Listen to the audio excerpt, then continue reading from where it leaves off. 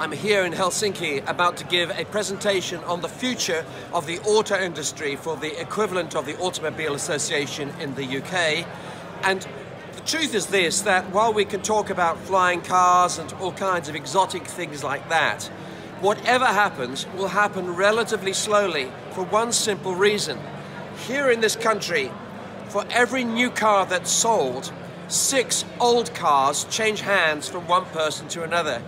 The average car is kept for 20 years or more. So even if today, in this city of Helsinki, every new vehicle is a pure electric power, which it won't be, but even if that was the case, it would take 20 to 30 years at least for all of the petrol and diesel fleet to disappear.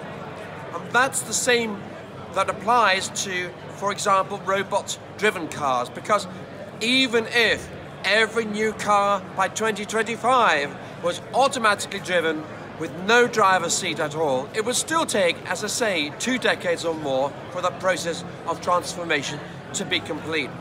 The fact is that there are some constraints imposed by the laws of physics, which mean that every car is designed in the same wind tunnel, subject to the same air forces on the airframe, which is why the outside cars look relatively the same.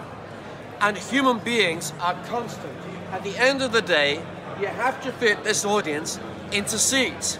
And if you're going to have 2 rows of seats, there are only certain ways in which you can design seats that fit the human frame. And that means that the insider cars will continue to look fairly similar as well.